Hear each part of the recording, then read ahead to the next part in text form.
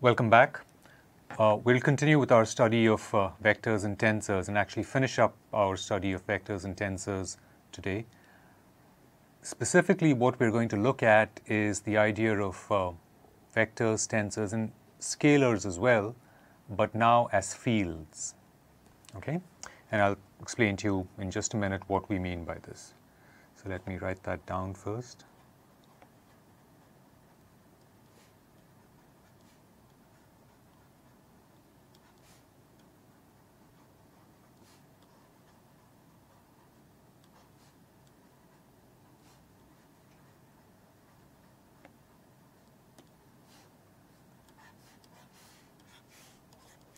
Okay, so here's what we mean. Let's suppose we have vectors, say alpha, beta, and so on.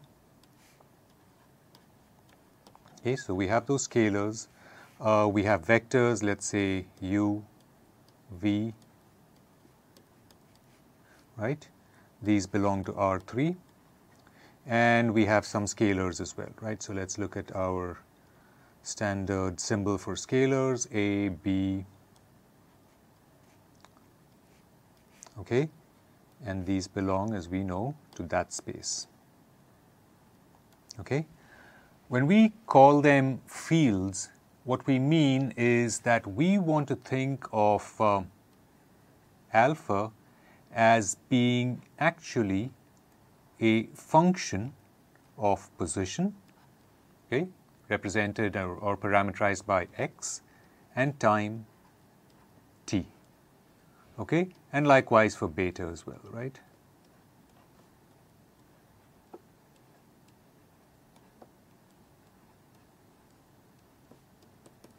And so on for any other scalar field.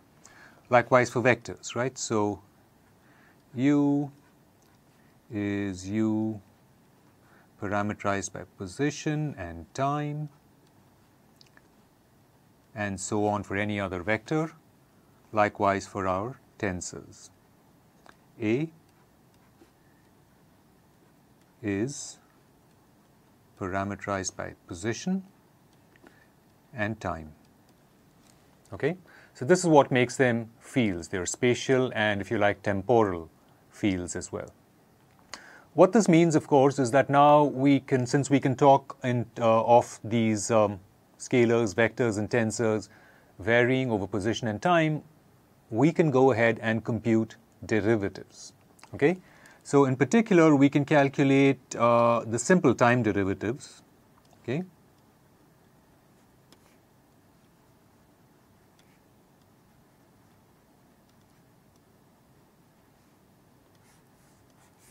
All right?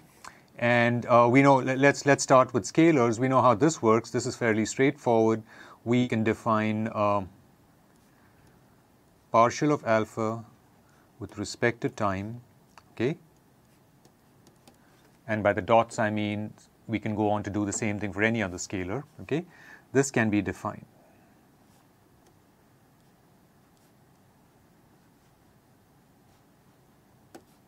Right, and we have a clear idea of what we may mean by this. What kind of a scalar would we be interested in? Maybe we're interested in temperature, right, as a function of position and time. If alpha would represent temperature, you know, we would be set, right? We would know how to calculate its time derivative, right? So let me say here, example, alpha is the temperature.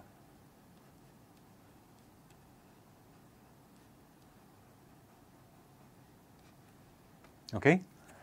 All right. So we can do that for alpha.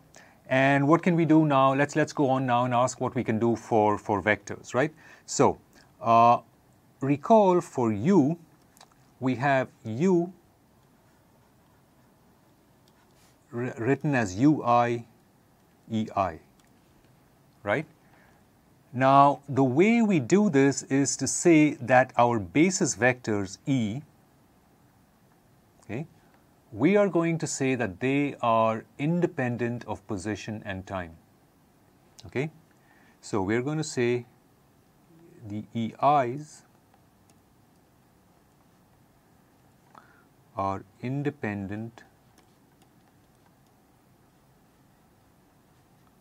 of x and t.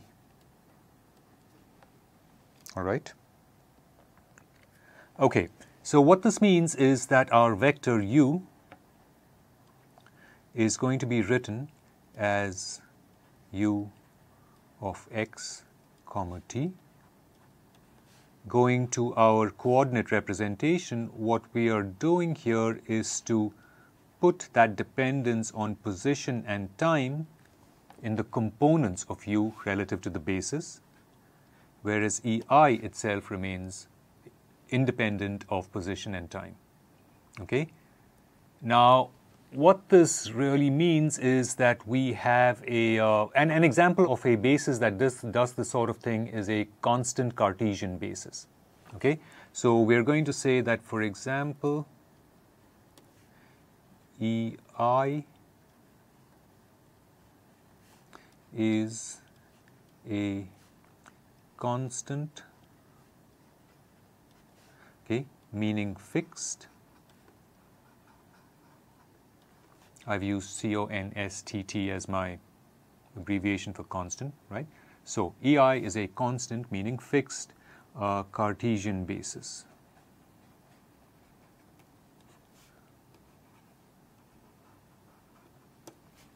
All right.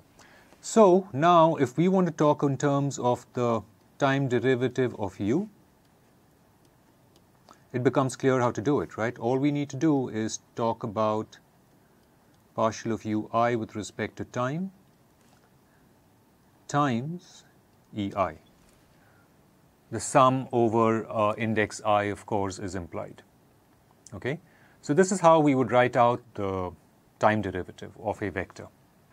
And the same thing for tensors as well, right? So likewise,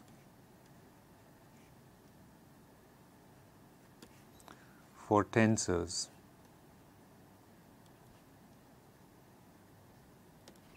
okay, so we are going to write A,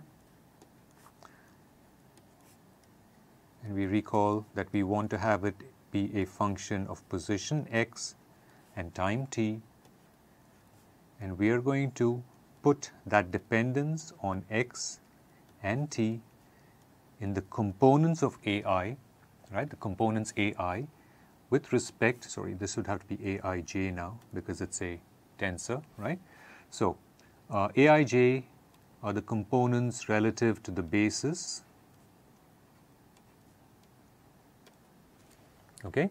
And in particular, what we are using here is this ability to represent a tensor using our tensor product notation, right? And that's what allows us to bring in our tensor components, aij, multiply them by that tensor product ei tensor ej, and the sum is implied over I and j.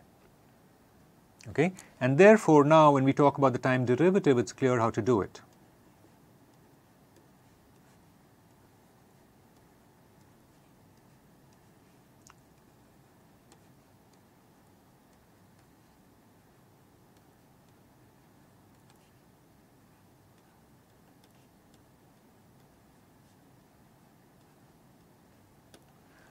Since our basis vectors are fixed, the quantity that's varying here is always the components, right? The components of the vector u or of the tensor A.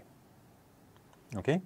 So this way of writing things out by saying that the basis stays fixed with respect to position and time allows us to define definitely the time derivative in a very simple fashion. As you may imagine, the same thing carries over now to derivatives with respect to space.